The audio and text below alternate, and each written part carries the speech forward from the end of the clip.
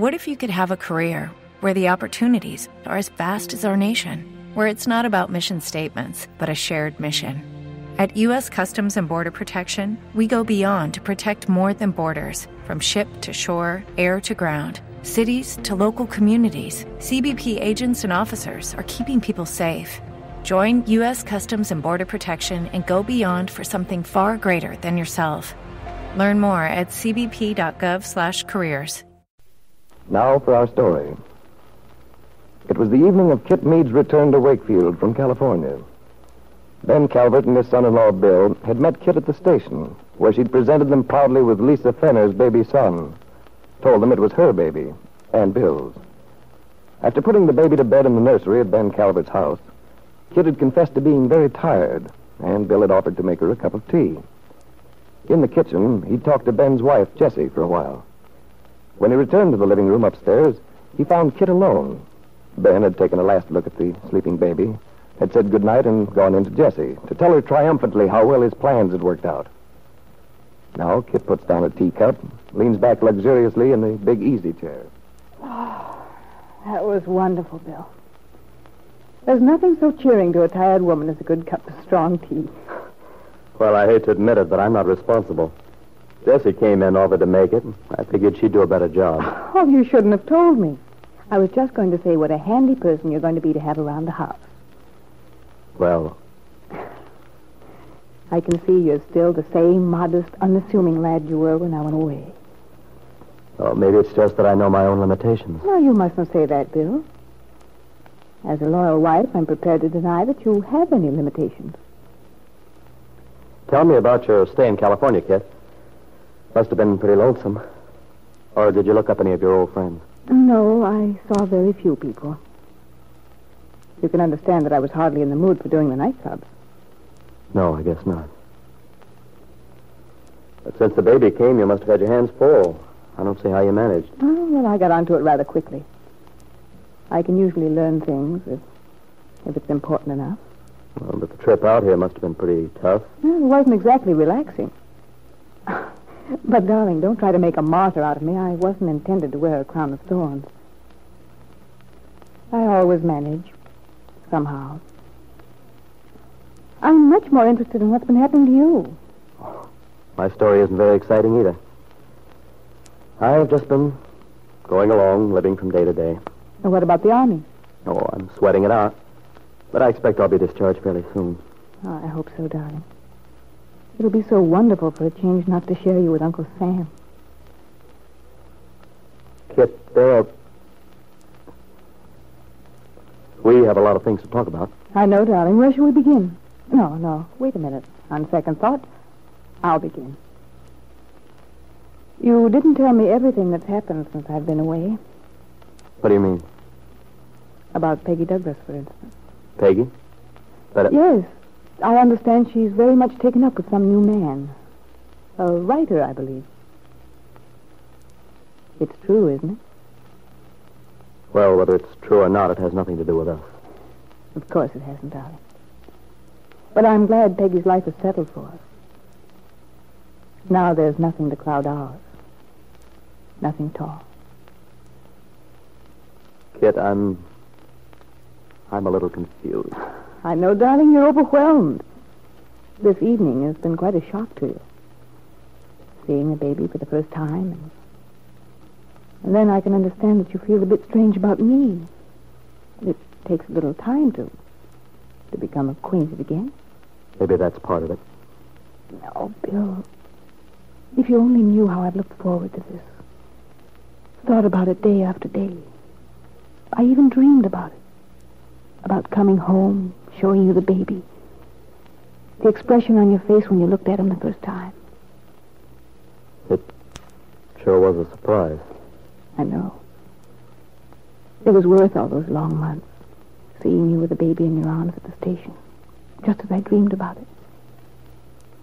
Because I knew how much you wanted a child, Bill. And now I've given you a son. Yeah. A son. Oh, we'll be so happy, Bill. I don't want to think about the past at all. You just think about the future. About us. You and me and the baby. Kid, I don't know what to say. Oh, don't try to say anything, darling. I know how you feel. You're always most silent when your emotions are deeply involved. I'm glad you aren't able to chatter.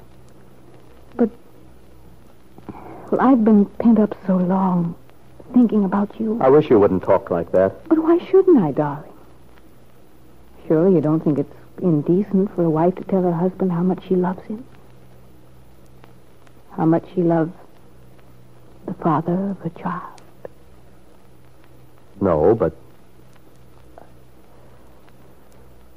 Oh, I guess I'm pretty tired myself. My head's going around in circles. Oh, poor darling, you're exhausted. But never mind, everything's going to quiet down now. No more troubles, no more confusion. It isn't that. I know what's the matter. You haven't been taking care of yourself properly.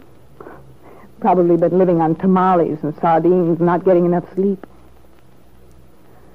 Oh, speaking of sleep, I think we both could use some. Shall we go to bed? That room Jessie fixed up looks very inviting. Well, Come on now, Bill. We can talk in the morning. You know, we haven't even named the baby yet. I wanted to wait until I came home so you could help me decide. Darling, see that the fire screen's in place, will you? And turn off the lights. Kit went into the bedroom. Bill stood looking into the fire, troubled, miserable. The evening had been a nightmare to him. Then, sighing, he followed Kit into the other room. As he came in, she was moving busily from suitcase to dressing table. She looked up cheerfully. Oh, don't look so alarmed, darling. I'm not going to do all my unpacking now. I'm just taking out what I'll need till morning. Oh, now, where did I put it? Oh, yes, here it is. Why don't you sit down on that nice, comfortable chair and rest? This will just take me a jiffy. There are cigarettes and matches on the table there. what about the baby, Kit? Doesn't he get fed during the night? Oh, yes, he has a feeding at 2. 6 in the morning, 2 in the afternoon, and 6 in the evening, and 2 a.m. That must be pretty rugged for you, getting up at 2 and 6. Oh, I'm used to it now. At first, I didn't sleep at all. I was so afraid I'd sleep through his feeding time. Not that there's much danger of that. He simply wakes up and howls when he's hungry. He's been awfully quiet tonight. Well, the trip was tiring for him. Poor little guy. He's been so good about it, too. He's really a wonderfully good baby, Bill. I think he has your disposition. I've never been famous for my sunny nature. Oh, Bill, that's not so. You have a wonderful disposition. So what's the matter with you tonight? You're so retiring. I think I just came back in time to avert a possible inferiority complex. Want any help with your unpacking? No, I'm all finished now. I'll just hang this up in the closet till I'll have something to wear tomorrow. Why, Bill, you haven't moved in any of your things. No, But, darling, why didn't you think of it? Hadn't you better take Dad's car and run over and get them? At least enough for tonight. You can move the rest over tomorrow. I didn't move them over, Kit, because I'm not going to stay here. What? I've been wanting to tell you all evening, but somehow... Bill. I'm sorry, Kit, but that's the way it is. I'm not going to stay here. But you've let me think. I didn't want you to. I tried to tell you, but the words just wouldn't come out. Kit, surely you can understand why. Kit Meade looked into her husband's face. He looked miserable, and yet his jaw was set with determination. For a moment, her mind went blank. She hadn't counted on this. She'd been so sure that when he saw the child, Lisa Fenner's child, which he believed was his own son, that all their former difficulties would melt away. And now, this.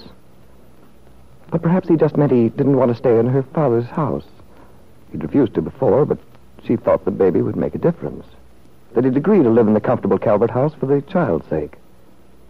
Was that all there was to it? Or did Bill mean something else? Something much more final?